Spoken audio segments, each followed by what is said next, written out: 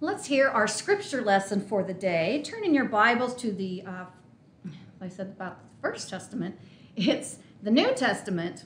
Will be in the book of Mark, chapter 9, verses 2 through 9, and this is the Common English Bible translation. And it says, 6 days later, Jesus took Peter, James, and John and brought them to the top of a very high mountain where they were alone. He was transformed in front of them, and his clothes were amazingly bright, brighter than if they had been bleached white. Elijah and Moses appeared and were talking with Jesus. Peter reacted to all of this by saying to Jesus, "Rabbi, it's good that we're here. Let's make 3 shrines, one for you, one for Moses, and one for Elijah." He said this because he didn't know how to respond, for the 3 of them were terrified. Then a cloud overshadowed them, and a voice spoke from the cloud, "This is my son, whom I dearly love. Listen to him." Suddenly, looking around, they no longer saw anyone with them except Jesus. As they were coming down the mountain, he ordered them not to tell anyone what they had seen until after the human one had risen from the dead. This is the word of our Lord. Thanks be to God. This story we just heard, it starts with something overwhelming, and then it ends with something very basic. Now, first, the overwhelming part. In 2014, I visited the largest church in Indiana. It was 2 miles from where I lived in Northwest Indiana, and I was on sabbatical for the summer, and every Sunday I visited a church and wrote about each experience and learned a lot from visiting a lot of different churches. And I visited some of the biggest churches in the country, and there was a Sunday I was supposed to be somewhere else, and I don't even remember what it was, but it got canceled, and I thought, well, okay, I'll just go 2 miles down the road. But I was hesitant because it has a reputation for really putting on an extravaganza.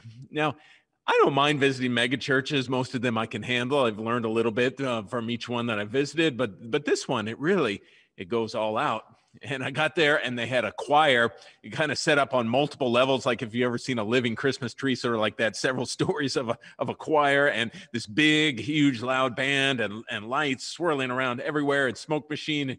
It came time for the offering, and they had this, it was like this Ark of the Covenant or something, but it was motorized. It was on this motorized cart that came down, rolled down to the front, and then people were supposed to go up and put their offerings in it.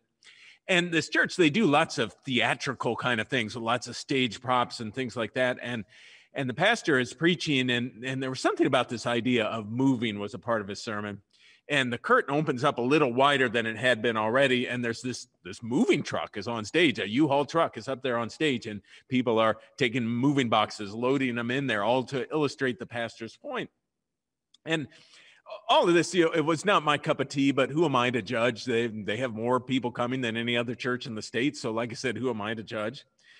But I said, when it was over, I wanted to just go home and sit in a dimly lit, quiet room just to kind of decompress from the whole experience. It was overwhelming. The story starts with an overwhelming experience.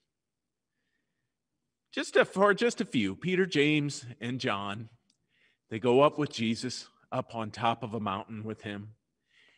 And it says that Jesus was transfigured, and which simply means that his appearance was changed. They see Jesus in all of his heavenly glory. His face shines like the sun. His clothes are dazzling white. And Moses and Elijah are there too. These heroes from the Old Testament are there speaking with Jesus. Now, up to this point, Peter, James, and John, they can handle it. But there's a point where it gets to be too much for them.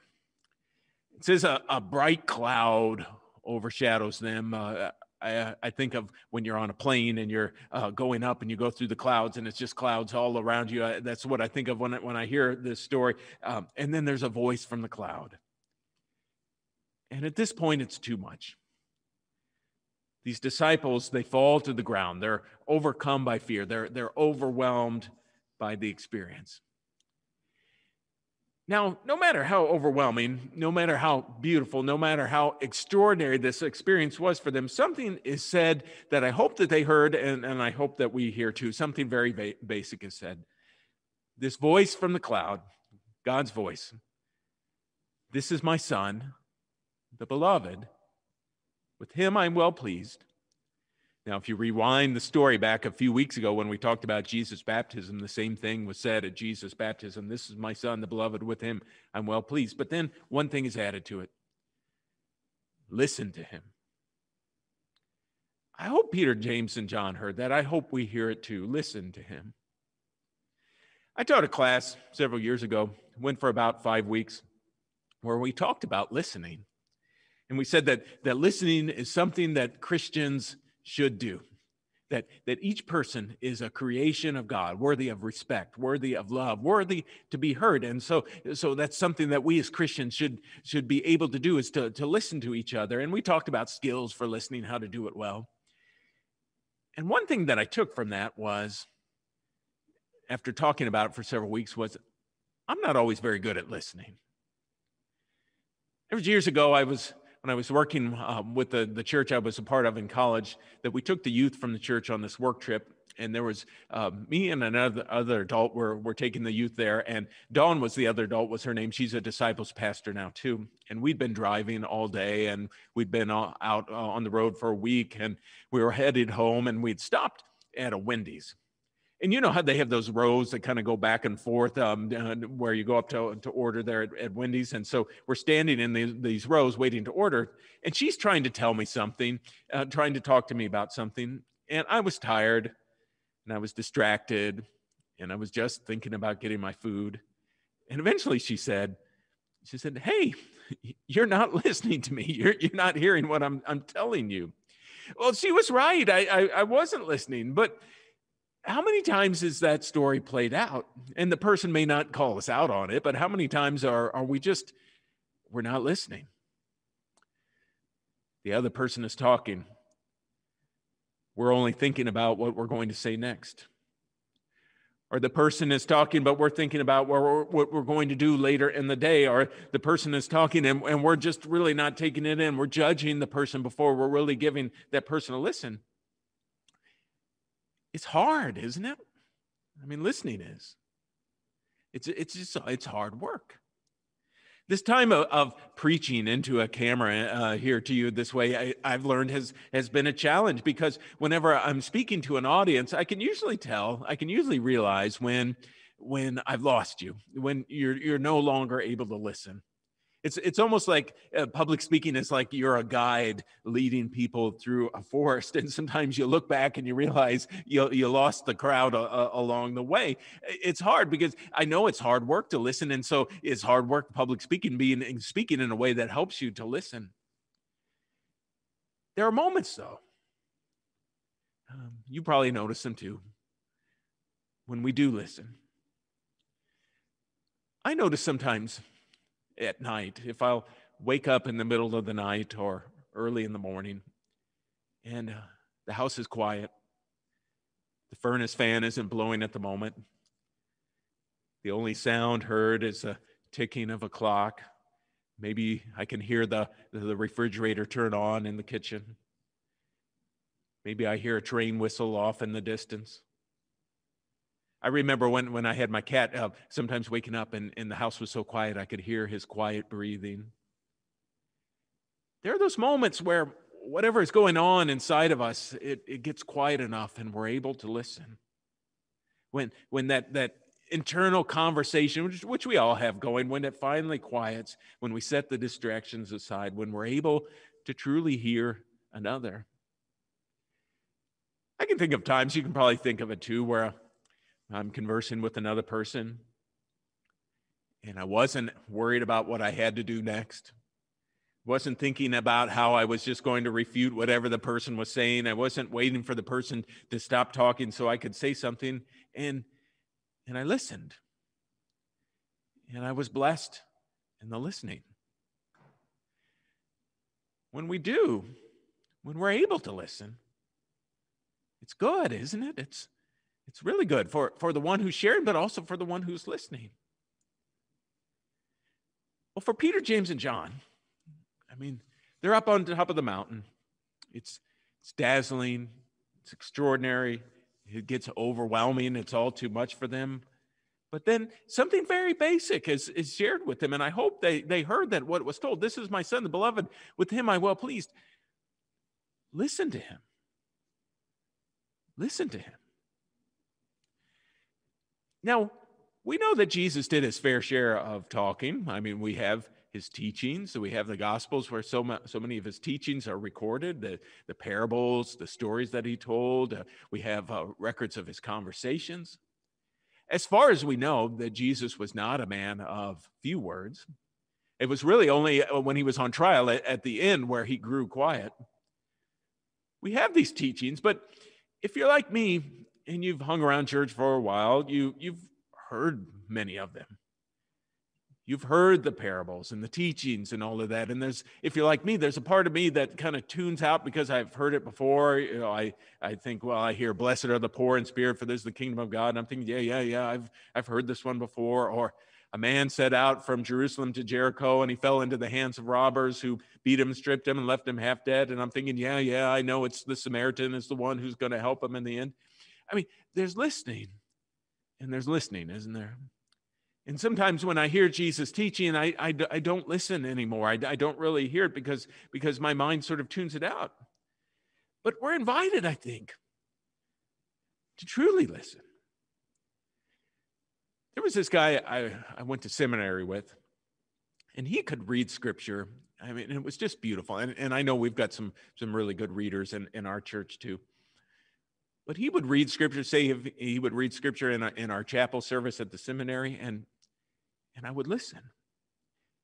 He had this gift of, like, all of the things that in my mind, that are going in my mind, I was able to turn them off, and I would listen. And whenever he was done reading the scripture, I often thought, we don't even need to hear the sermon. I mean, we've heard it already. It's so powerful.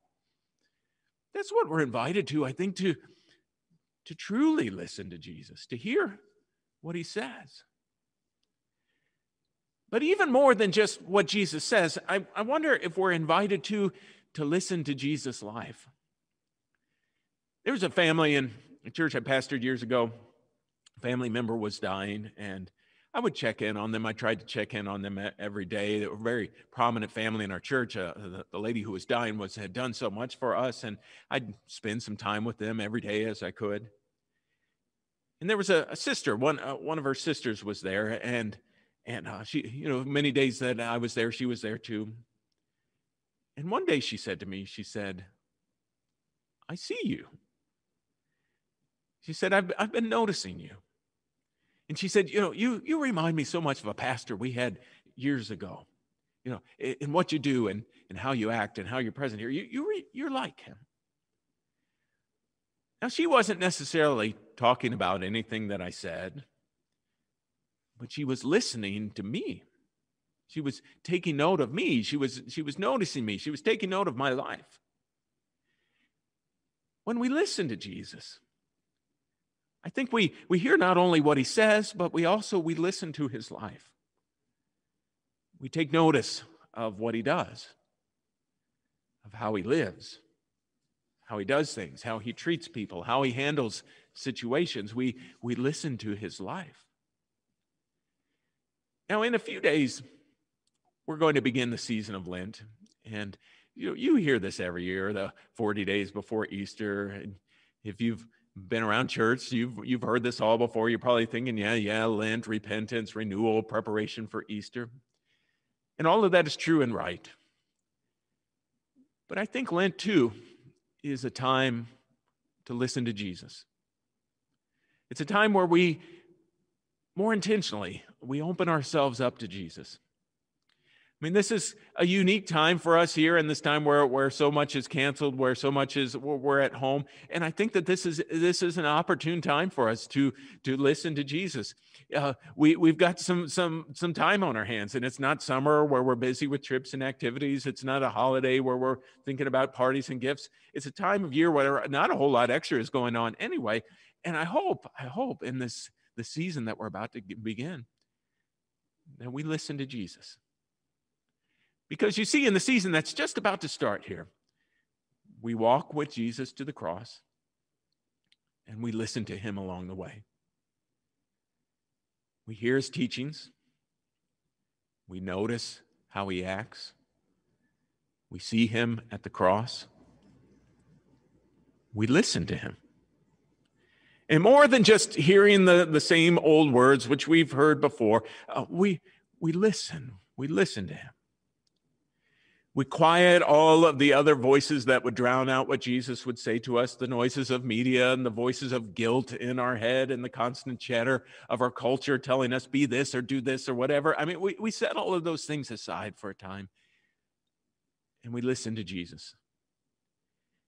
And we hear what he would say about the world, about God, about him, and about us. People of God, put yourself today with Peter, James, and John. Up on that mountain, overwhelmed and afraid, yet a voice from God tells them something. This is my son, the beloved. With him I am well pleased. Listen to him. Amen.